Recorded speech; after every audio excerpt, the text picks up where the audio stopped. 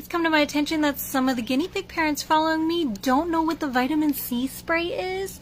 So basically it's exactly what it sounds like. It's vitamin C in a bottle, but you spray it right on their favorite things. So I do their veggies. I spray it on the lettuce, and they love lettuce, so they eat it. I know for sure they're going to eat it. I don't have to worry if they're going to drink their water. I don't have to worry if they're going to stop liking their vitamin C treats, which Maple did. And easy peasy, spray it on their lettuce, let them eat it. And romaine is a favorite for all of them, so I almost always put it on romaine lettuce.